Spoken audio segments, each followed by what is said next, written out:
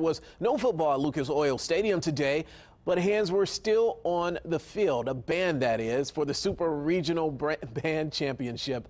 And 24-hour News 8's Julia Ding was there.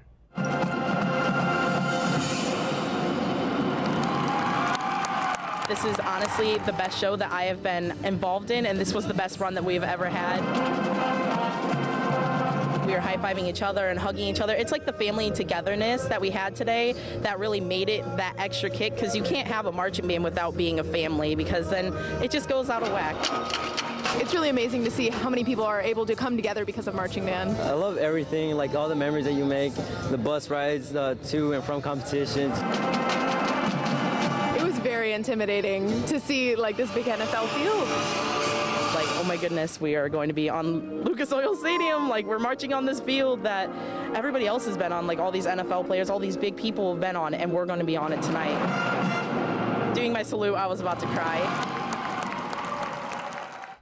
Well, fun times. Indianapolis will also host the Grand National Championships. That competition will happen over 3 days, November 8th through the 11th.